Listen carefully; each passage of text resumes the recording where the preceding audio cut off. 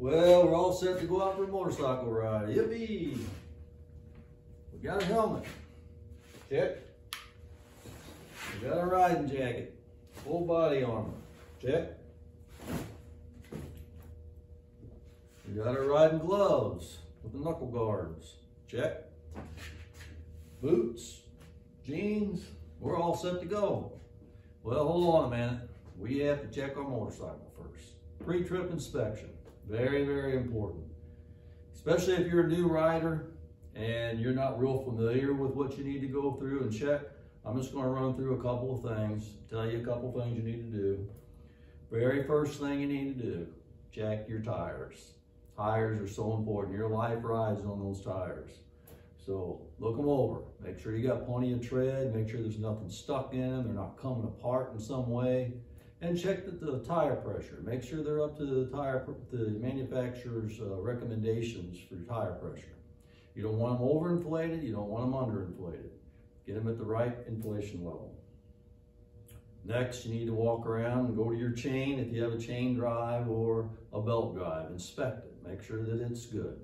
Make sure that there's nothing coming apart. Your master link, if you have a chain, isn't coming apart. The clip's on good. Just look it over and make sure it's lubricated.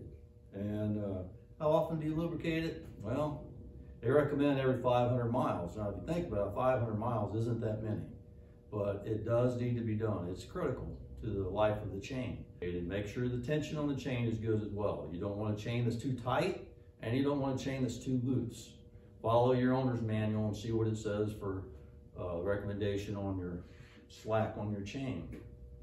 You need to go over and check all your fasteners on your bike. Make sure everything's good, nothing's loose, especially the handlebars. Make sure that these handlebars are good and tight. You don't have anything loose on that. And then just check the other fasteners. Make sure they're good. Check the motorcycle oil. Make sure that your level's good. You don't want your level to be too low. You don't want your level to be too high. Again, you want it to be at the correct level. So make sure that's good. And make sure your seat is tight. Now that sounds kind of crazy, but there are some bikes out there where it has a key that you have to unlock your seat, and it just has a latch mechanism. There's not bolts that's holding it. It just kind of slides in, has a latch mechanism that holds it. Well, sometimes whenever you put it in, you think you got it snapped in, it's not, and you start doing a little bit of aggressive riding and your seat comes loose. So just make sure, give it a little tug, make sure your seat's good and tight.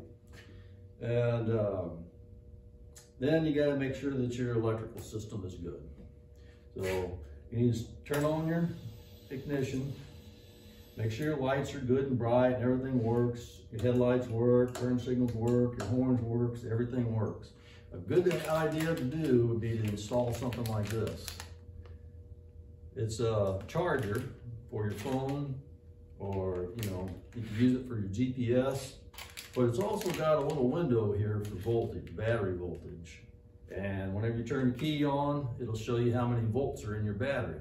And once you start the engine, it'll show you the charging voltage as well. Very good to have. These things are only like, I don't know, $12 or $15. They're not very much. They're really a good thing to have on your bike.